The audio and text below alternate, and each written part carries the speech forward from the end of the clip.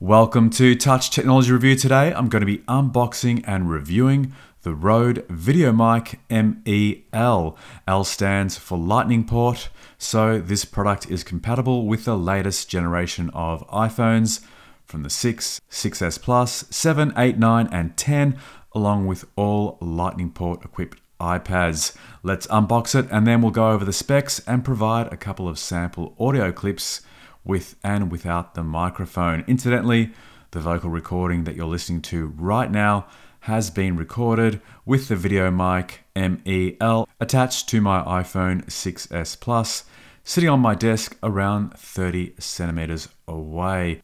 The unit comes in two parts: the main microphone, which is of sturdy construction, aluminium, black, and weighing only 28 grams. It's pretty compact at 73.5 millimeters long, with a diameter of around 25 millimeters.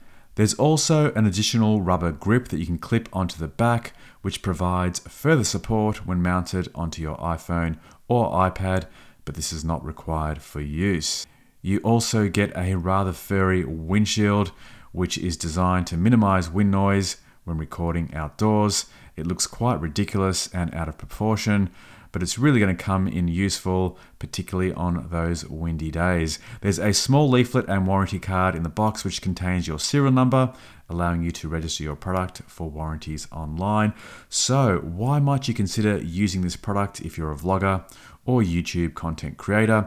We already know that the quality of the newest iPhones has increased to the point that you can shoot full HD and 4K video. However, the internal microphone is omnidirectional, so it picks up audio from all around the room. The VideoMic ME is a directional mic that reduces the surrounding room noise, allowing you to focus more directly on the vocal delivery, which results in a clear and intelligible audio signal. The microphone plugs right into the base of your iPhone using the Lightning port, and you don't need to add any software or change configuration. Once plugged in, it's powered by your iOS device, so it doesn't need batteries, it doesn't need any software to run, and it detects and becomes the default microphone in your camera app when plugged in. It's also compatible with the Rode Reporter app, which you can download for free and use to record voiceover recordings.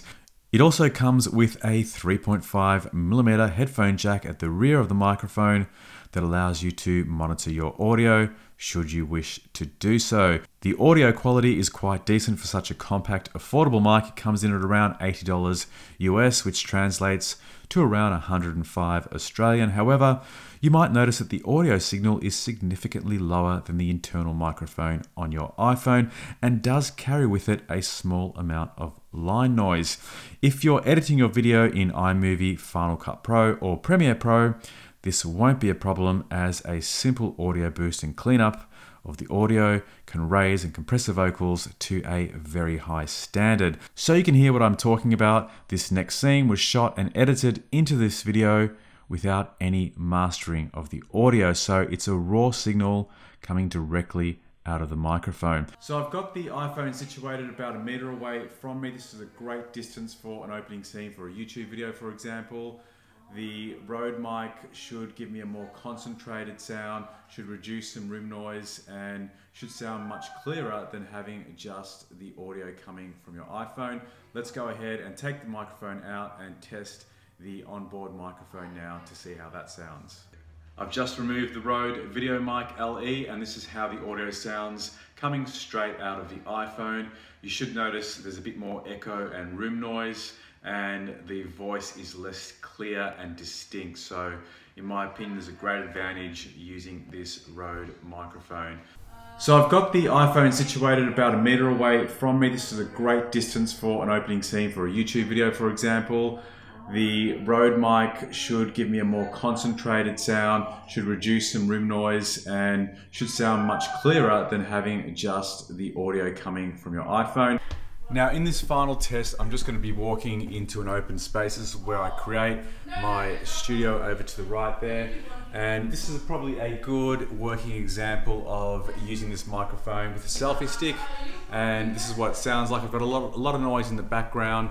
Hopefully it sort of isolates a little bit of that and it's more directional, focused on my voice. I'm conducting a slightly different test here. I'm now sitting 1.5 meters away from the iPhone.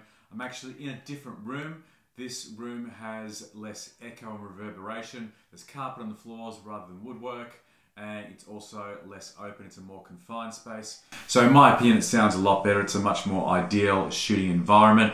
So the audio should sound pretty good. I'm just about to get it in a little bit closer so you can hear what it would sound like if you're less than a meter away, and it's probably going to sound even better. Now I've moved up to under a meter, and this is probably the ideal shooting distance for a selfie type of vlog video anyway.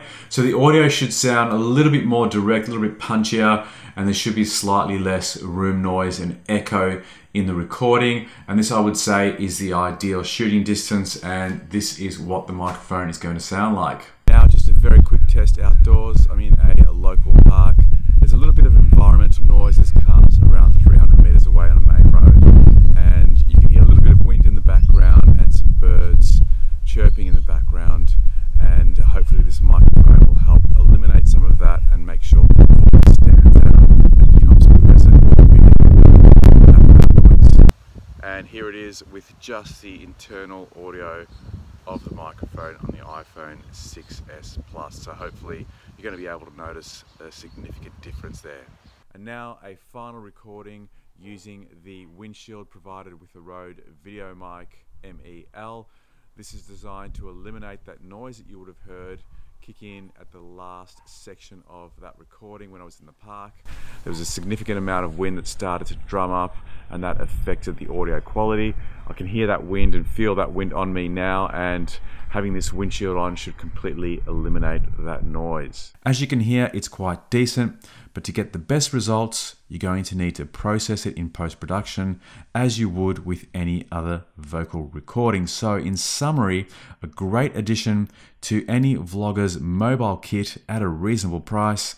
The Rode VideoMic MEL will help achieve a higher quality of audio rendition on your next video production. Thanks for watching. If you enjoyed this video, consider subscribing. See you on the next one. Bye for now. There is one omission of this microphone, that is it doesn't include a built-in pop filter. Now, if you're one of those vloggers that gets up nice and close and personal, then this could become an issue, but I would recommend that you stand back at least 80 centimeters away from the microphone for optimal results. As I mentioned earlier, I got as close as 30, but I did happen to place a pop filter in front of the microphone to avoid that popping sound, which happened just then as I removed the pop filter. So a word of advice there if you are getting close. Nonetheless, a very reasonable microphone.